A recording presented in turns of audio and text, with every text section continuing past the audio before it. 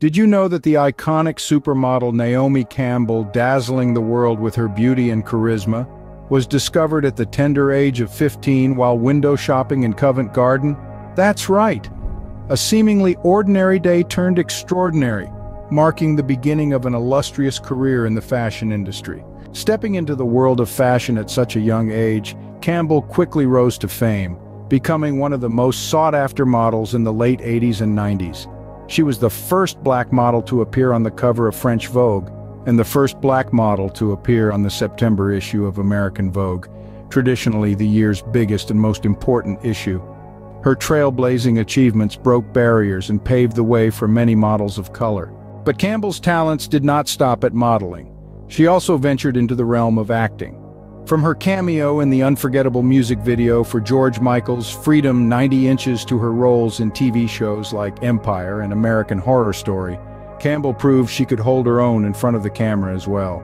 She brought the same fierce intensity and passion to her acting that she did to the runway, captivating audiences with her performances.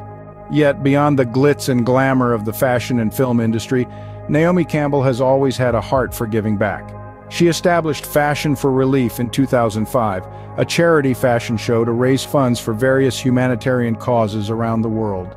From aiding victims of Hurricane Katrina to supporting the fight against Ebola, her philanthropic efforts have made a significant impact.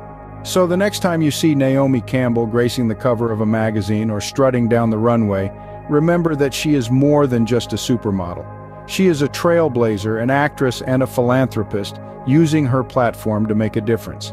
And in the immortal words of Naomi Campbell herself, "I make many mistakes. I'm not a perfect human being. I have to learn from my mistakes. And a lot of the ones I've made have been public, so I always get nervous when people speak about something that sounds like a role model because I don't know if I've been a great role model myself. But I'm trying." If you've enjoyed this journey through the life of Naomi Campbell, don't forget to like this video and subscribe to the channel for more intriguing content. Remember, everyone has a story to tell, and each one is worth listening to.